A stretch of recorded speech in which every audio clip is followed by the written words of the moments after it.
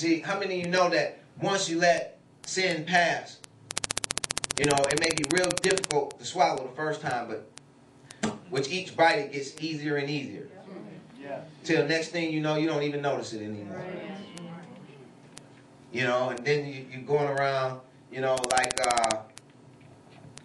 like many of the hypocrites talking about, you know, everybody else doing it. Why you just want to single me out? You know, because you're wrong. That's why. You know, when I see the next one that's wrong, I'm singling them out too. I'm like, yeah, I don't respect a person. If you're wrong, you're wrong. Simple as that. And that's love. You know, that's love. That's love for Yahushua, and it's love for your brother or sister. You know, please, if you see me out of line, out of the will of Elohim, let me know. Let me know. And then you'll know what kind of brother you're dealing with too.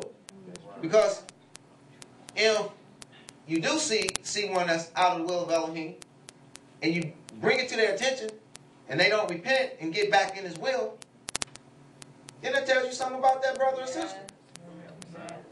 Amen? That's what Apostle Paul was talking about.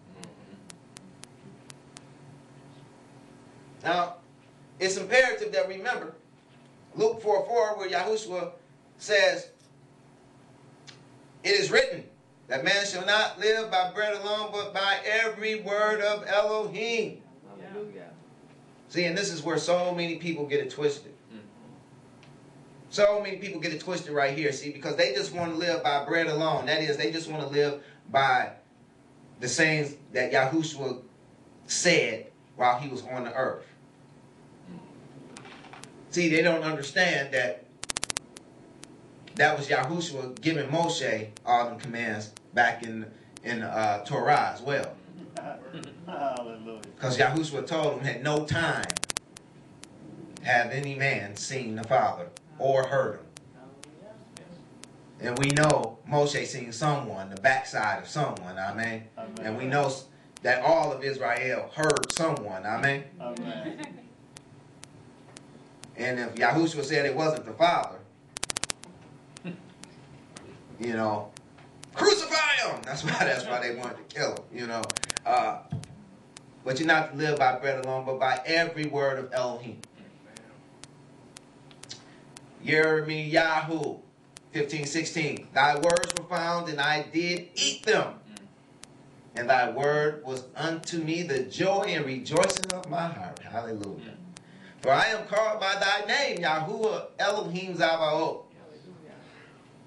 Thank you, Yah. Ezekiel 3:3. And he said unto me, Son of man, cause thy belly to eat, and fill thy bowels with this roll or scroll that I give thee. Then did I eat it, and it was in my mouth as honey for sweetness. Hallelujah. Revelation 10:9. I went unto the angel and said unto him, Give me the little book. Yes. And he said unto me, Take it and eat it up. And it shall make thy belly bitter, but it shall be in thy mouth sweet as honey. Hallelujah. And the word of Elohim is sweet as honey. Hallelujah. It gets bitter in the stomach because that's when you have to digest it. That's when you actually have to do it. You know, for it to be of any benefit to you. You know how many of you know you can eat all day, and if you're not digesting it, then it's just, you know, you can have all the nutrients in the world and, you know, eating all the nutrient-rich food in the world. But if your body can't digest it, then you just got some nutrient-rich poop. That's it. You know, you have to digest what goes in order for it to be a benefit to you. And the digestion process is not, especially of the word, it's not as pleasant as when you ate it. Amen. You know, Amen. receiving it is one thing, doing it is another. Yes. Unleavened bread is a spiritual, in a spiritual sense, is the sincere true word of Elohim. It's the sincere true word of Elohim, his teachings and instructions minus the hypocrisy. minus the malice, minus the wickedness, and minus the doctrines of men. Hallelujah. See, that's why we don't do a traditional Seder, because that's a tradition of men. You know, we do what the scripture tells us to do. This is our motivation, to have a scriptural reason for everything we say and do. Amen? Amen. We're told to eat unleavened bread for 7 days, not to just be in possession of it, but to eat it. That means we have to put it in our mouth. We have to digest it.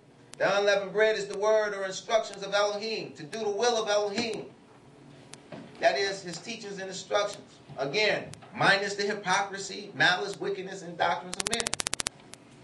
The word or teachings and instructions of Elohim are depicted as food to teach the disciples that we are to live by them, just as we live by the literal food we eat. You cannot go on in this life forever without eating. Yes. You have to get some food in your body in order to preserve life. Same thing with our spiritual man. You have to get some food in that spiritual body in order to sustain life. That spiritual food is the word of Elohim. That spiritual man digests it and make use of it when you do it. This is what we want to take from this.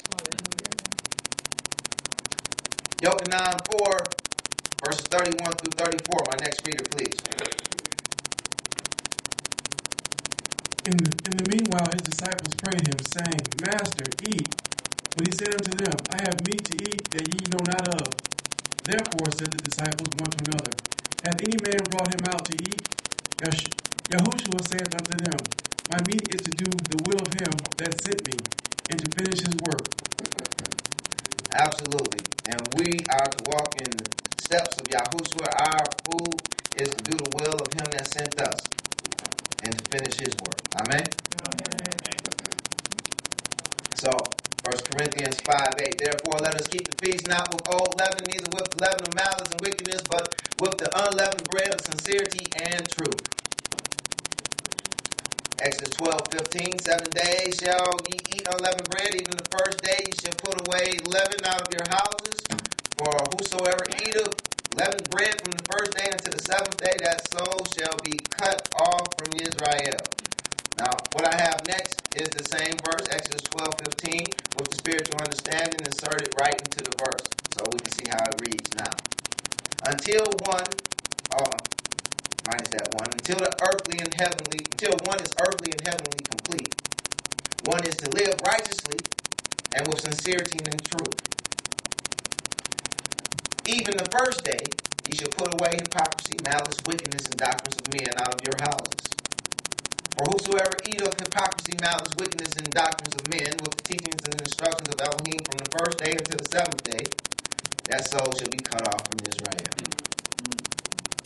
Now, it says that in the first day, you should put away the leaven out of your houses. So, when is the first day? The first day is the day after you acknowledge the life-saving power of the Passover lamb, enter into covenant with him, apply his blood, that is, to your doorposts, accepting him as your Adonai, Messiah, King, through true repentance, baptism, conversion, and begin to testify of him to others. Begin to take on his responsibilities as your own, even as he takes on our responsibilities as his own. Acts 2:36-39. My next reader, please.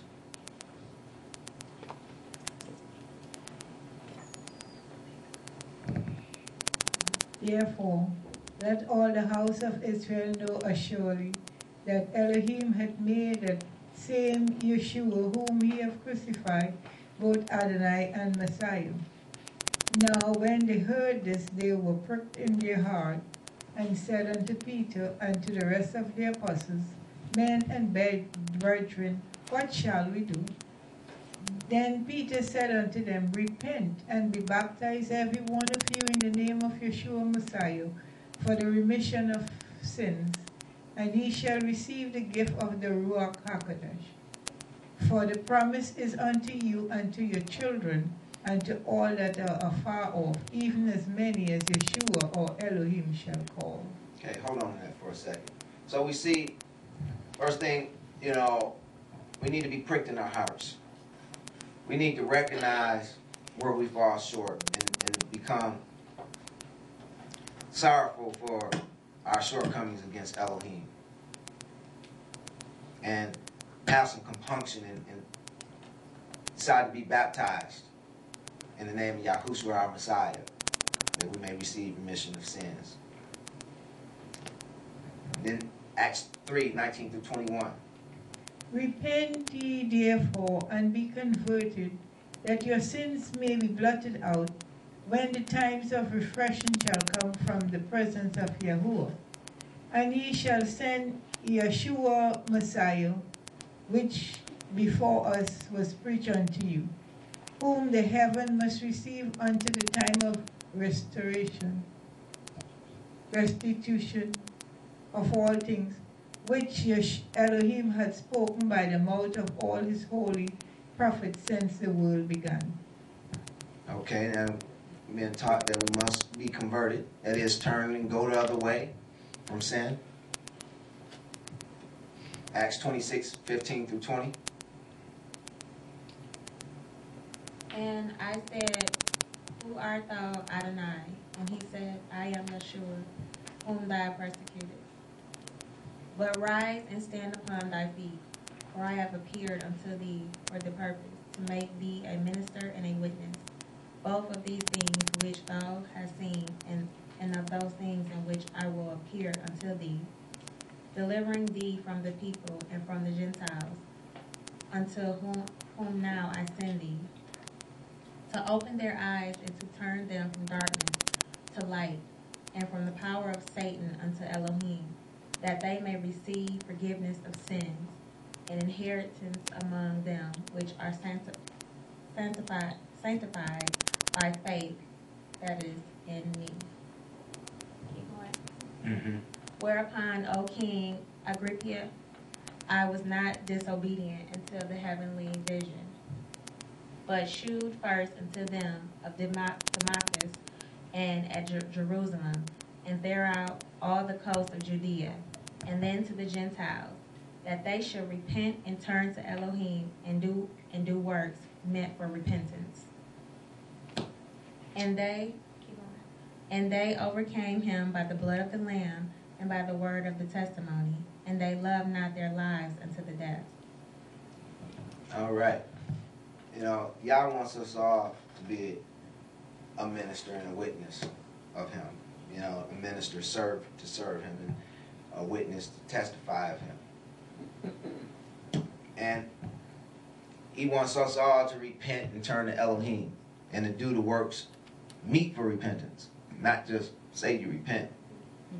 Even as we've seen some of the Pharisees coming out to be baptized by Yochanan, he asked them to bring works meet for repentance. You say you're sorry, then, you know, act like it. You know, not just in word, but in deed. And those of us that do will overcome by the blood of the Lamb and by the word of our testimonies. You know, and this is the way that Yah has put before us. You know, this is the way he wants us to walk. He wants us to enter into covenant with him. He wants us to partake of the Passover lamb. He wants us to eat unleavened bread for 7 days. That is, from the time that we enter into covenant unto him until the time of his day of rest, his 1,000-year millennium reign. So as long as that 1,000-year millennial reign hasn't came, and we should still be eating unleavened bread. Amen? Amen. Amen. All right, that's all I have for you today. Pray it was a blessing unto you.